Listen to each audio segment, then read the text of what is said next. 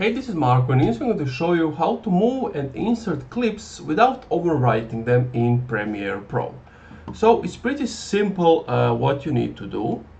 For example, if you were to do this, I would just cut and destroy this video, but if you want to do it without overwriting it, you need to click on Control and then drag, and if you're on your MacBook, click Command and then just drag. If I were to do it like this, you can see stuff was changed.